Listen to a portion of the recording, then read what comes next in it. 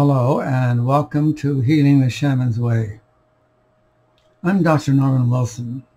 I am a shaman, but I am not a Native American. I'm a healer, but I use the word shaman because it's in the popular language.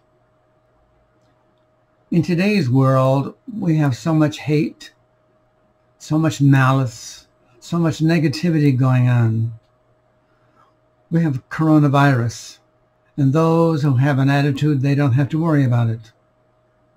We have the meanness, the nastiness, the vulgarness on the internet.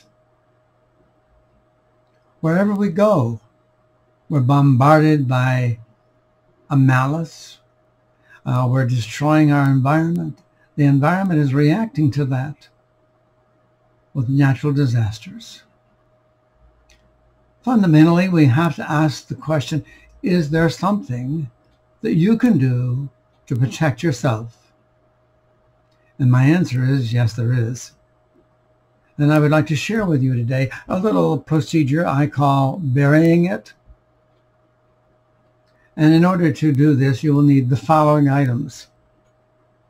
You will need a mortar and pestle, or something else in which to grind some things with. I would suggest also that you have each of the following: a bottle, a clear bottle with a cork,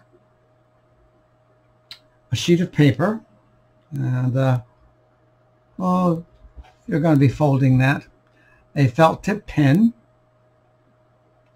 a teaspoon of each of the following things. All right, now here we go. Sage, and I use white mountain sage. It's not quite as pungent as some. There are 7 varieties of sage, so you have your choice. Sea salt, rosemary, and borage. Now borage is also known as the starflower. You'll need a white candle. It's wax candle, please. And something to which light a utility lighter. 1 to 2 inches of green thread. Now, if you don't have green thread, you can use green yarn or black. I choose green because it's the heart chakra.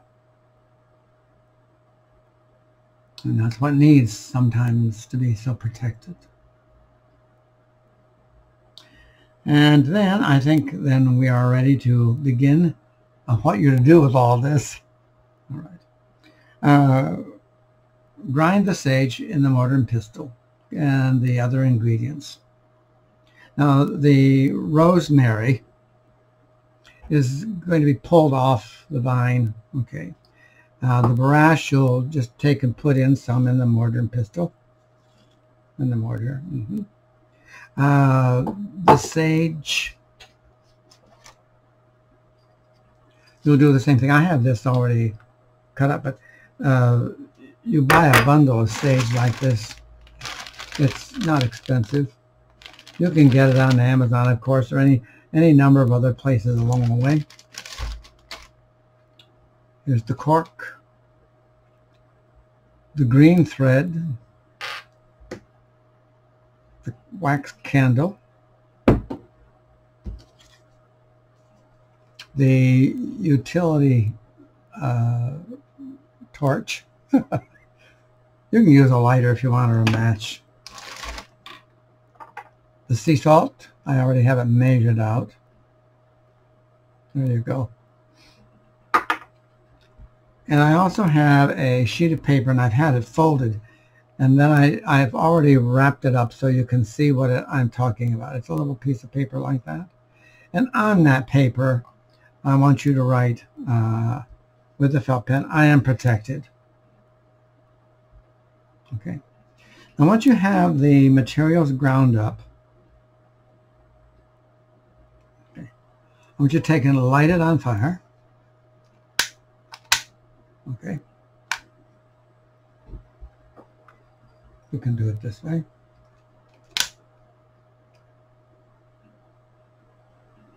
Okay. Are you seeing this? I don't know. It doesn't seem to be popping up on my lens here. There we go.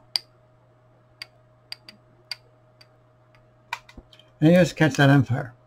Right. I want you to then take and do this with it. Okay, all around you. Till you get a good, we call it smudging you. You know, we can just take the little dish and go around and around. All right. Now I want you to take this paper,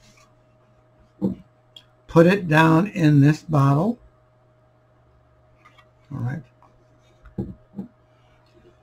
Take the leftover that you were smudging with, okay, and dump that into the bottle. Put the cork in there. Okay. Now light the candle.